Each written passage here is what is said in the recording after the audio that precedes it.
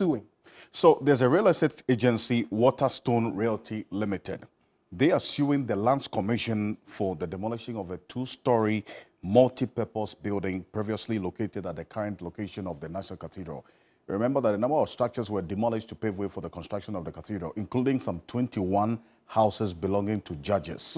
And then this multi-purpose two-story building that was there, which was managed by this real estate agency, Waterstone Realty.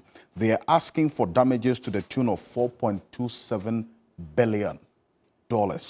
That's actually what is in here. You mean an order, billion or million million? dollars.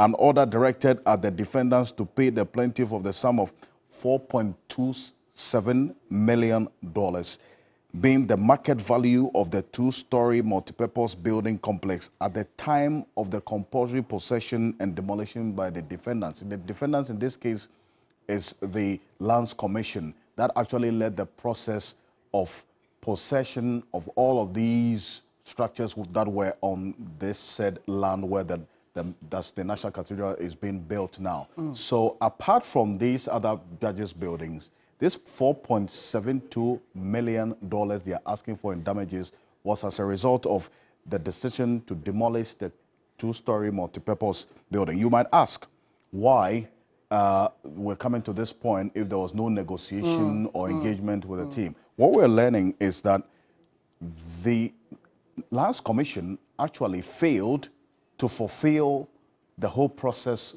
of the negotiation. Reason why the company has now gone to court to seek these damages.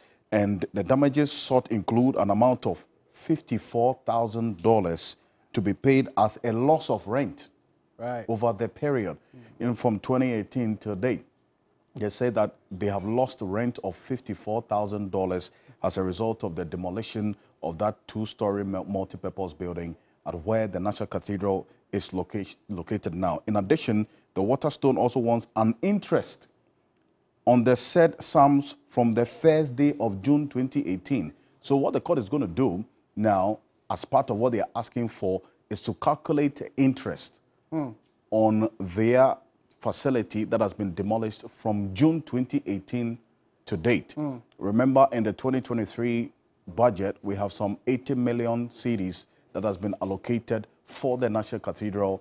And the last time we checked the documents, a little over 334 million cedis has already been spent on the National Cathedral, with about 113 million going into consultation fees to David Ajayi and associates. So that's what's happening. That's the latest regarding this suit against the Lands Commission.